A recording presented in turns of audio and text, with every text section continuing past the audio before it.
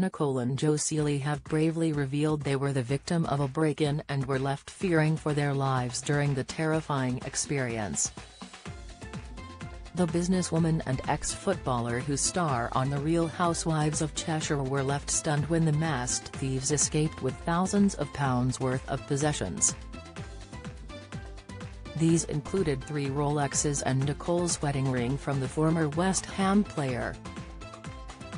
Nicole and Joe were in their stunning home in Wilmslow, Cheshire on Thursday, November 17, when the masked intruders made their way into the property at around 8:15 p.m. The star revealed she was alone and downstairs while the burglars broke into their home.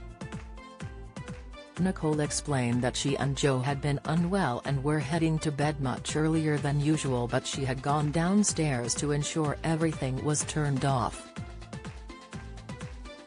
"I stepped back to blow out a candle when all of a sudden it sounded like a bomb had gone off in the house," she told The Sun. The brunette bombshell who made her fortune in the rail industry explained that the robbers threw a concrete thing through the glass of her home.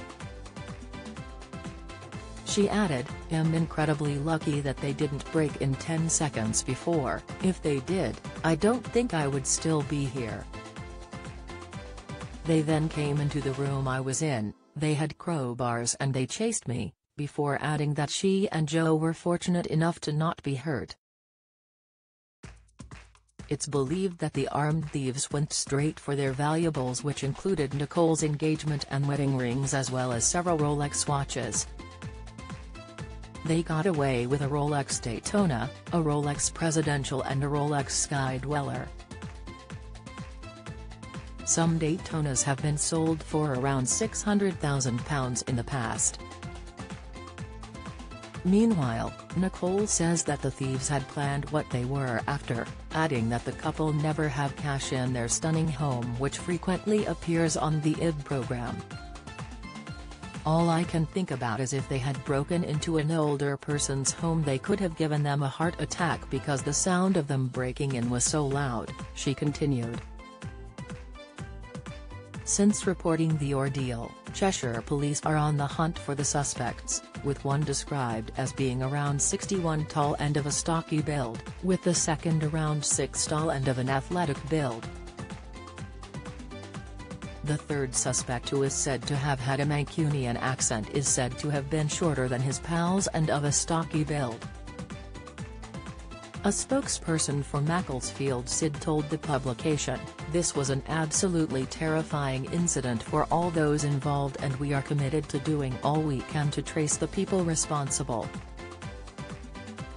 Inquiries are ongoing and as part of our investigation, we want to hear from anyone who was in the Manchester Road area, near Stile Road, around the time of the incident and believes they may have witnessed anything suspicious. The same goes for anyone with any CCTV or dashcam footage which may aid our investigation." It also asks businesses or individuals to be vigilant and report anyone who may be trying to sell the stolen watches and jewelry. People who may have any information or footage of the suspects escaping are asked to call 101 or visit the police website, quoting IML 1415021.